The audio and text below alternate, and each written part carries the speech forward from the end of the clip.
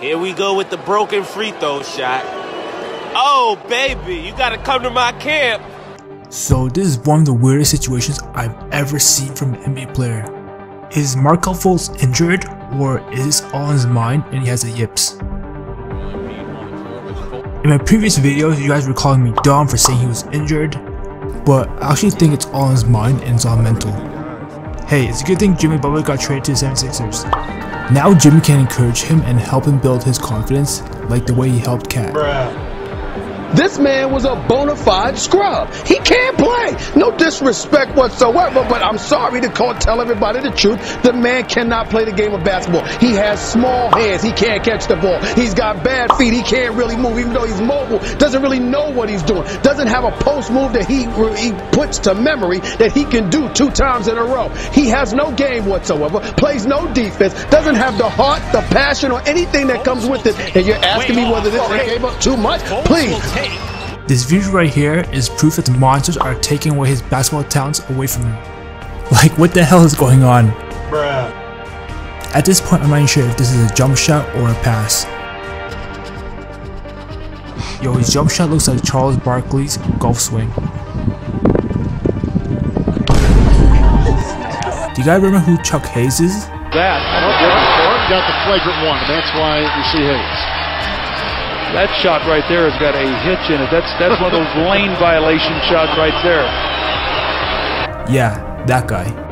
And the Heat now at the team foul limit. The Sixers, for their part in the penalty, a rather... Oh my goodness. That's one of those you don't even want to watch. At this point, I think he should be starting to spin on his foul shots.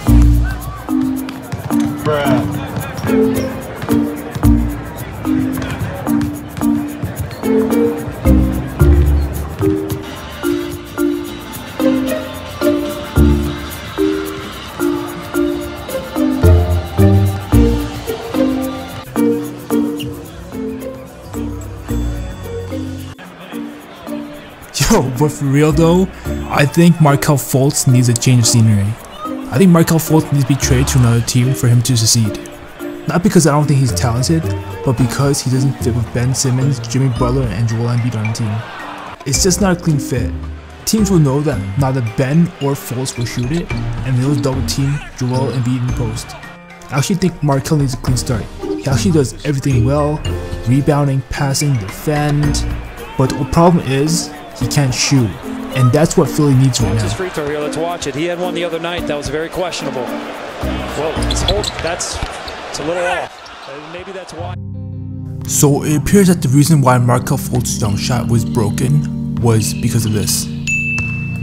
Does shooting on the ground really make your jump shot better? I'm sure most of you guys remember past Sixers GM Brian Colangelo's Twitter account burner incident, where he said a lot of insulting things regarding 76ers players, and one of them being a Markelle Fultz jump shot. So here's Brian Colangelo defending himself on Twitter against 76ers fans. But how do you explain this? Why do you let a trainer who knows nothing about basketball convince him to change his jump shot? Why can't he find a stroke? And Brian Colangelo responded on his Twitter account with this: because the trainer was his father figure and dating his mom. What? Or if somebody would care to go look for the story of what happened with his so-called mentor/father figure, it would explain a lot about the shoulder and Fultz's state of mind. The so-called mentor tried to force him to change the shot. Tapes have surfaced of the guy making Markelle shooting while on a chair, while on his back, on the floor. The guy denies it, but why is nobody reporting this? Yo, don't worry Brian, I'm reporting this, I got you, don't worry. Some of these so-called NBA trainers make up these stupid drills that actually ruin the NBA player's career.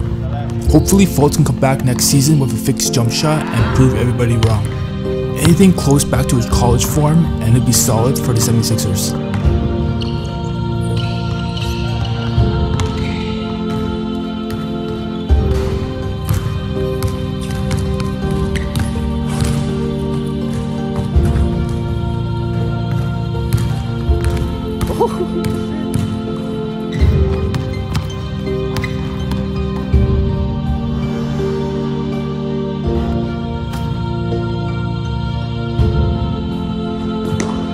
Oh, shit!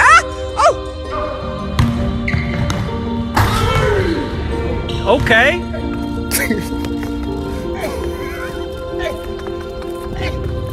Oh my God. with you?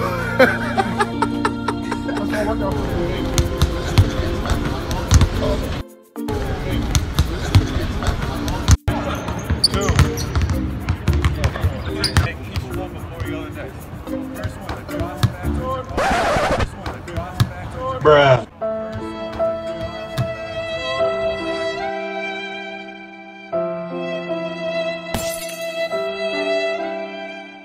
So this Markelle Fultz story is getting weirder and weirder every single month. He can't even hit a regular jump shot anymore. Bruh. But what's strange is that he can hit a turnaround jump shot. I mean, look at this footage right here. He can make that turnaround jump shot with no hitch in the shot. Look at this. Bam. Smooth. Then you look at this, his normal set shot. Hitch. There's a hitch right there.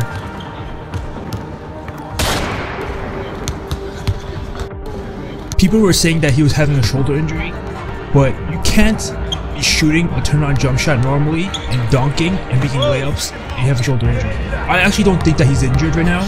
I think over the summer, someone changed his shot and now he can't remember how to shoot properly. I mean, look at this. His turnaround jump shot is perfect, all smooth, everything. But his set shot is broken, there's a hitch in it. So there's a report out now that Markelle Fultz and the Sixers are using VR goggles to help with his shooting struggles. I mean, I have VR myself, and there's no way that VR actually helps with your jump shot. I mean, look at this, here's me playing VR. Oh my god. I'm Lonzo balling it right now. Bruh. Lonzo ball! Lonzo ball! Oh my god, I'm breaking everything. There's no way this helps. Steph Curry! Steph Curry! Lonzo ball! Bruh. Oh my god, what? I'm missing everything. Yeah, shooting virtual reality led to this.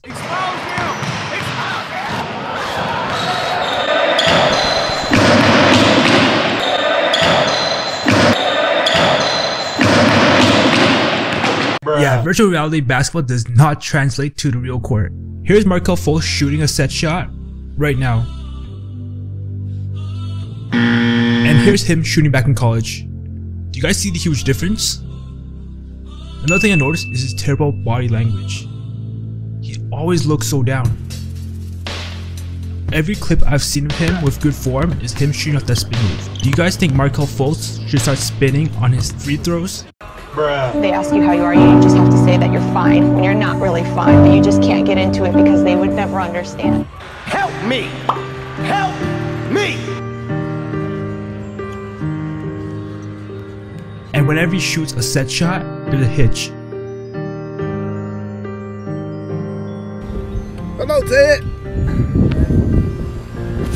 One day he's shooting normally, the next day he's shooting with a hitch. It's all mental. Like, I think it has to be mental. I think it has to be in his head, because one day he's shooting normally, the next day there's a hitch in his shot. Like, I don't understand what's going through his mind right now. I mean, the Sixers held out Ben Simmons and Joel Embiid the whole year. I'm sure they're cautious with Fultz, but yeah. Here's footage of him shooting before the draft. And it looks pretty good. One of the reasons why the Sixers drafted him was because he could actually shoot. That's why people at the time were saying that the Sixers should draft Malik Monk. Because before they got JJ Redick, no one on the Sixers could actually shoot the ball. And they needed floor spacing for Ben Simmons and Joel Embiid. Another thing no one mentions is that the Celtics robbed the Sixers. But yeah, man, the Celtics robbed the Sixers. I don't know if you guys seen this footage before, but before the Celtics traded away the pick, Celtic fans were burning Markelle Fultz jersey. Yo, that's crazy. Yo, that's crazy. Even before Markelle Fultz played a single game in NBA, fans were already burning his Celtics jersey. And Sixers with Jason Tatum, Dennis Smith, Donovan Mitchell, any of those guys, and including a top 5 pick in this year's draft as well. Yo, Sixers would have had a crazy future if they traded away Fultz. I'm not saying he's a bust as of right now, but that jump shot's making me nervous. So this is probably one of the craziest situations I've ever seen from the #1 pick. So let me know, do you guys think this is all in his head, all mental, or is it actually an injury that he actually has?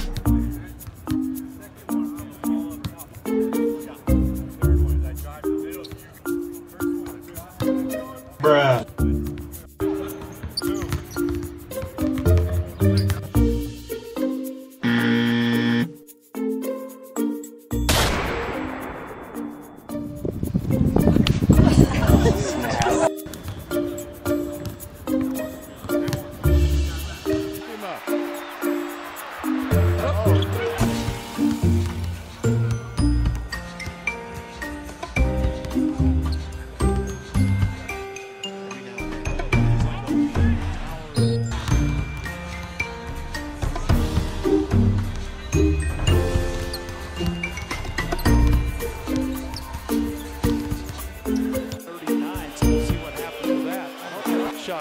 has got a hitch in it. That's one of those lane violation shots right there.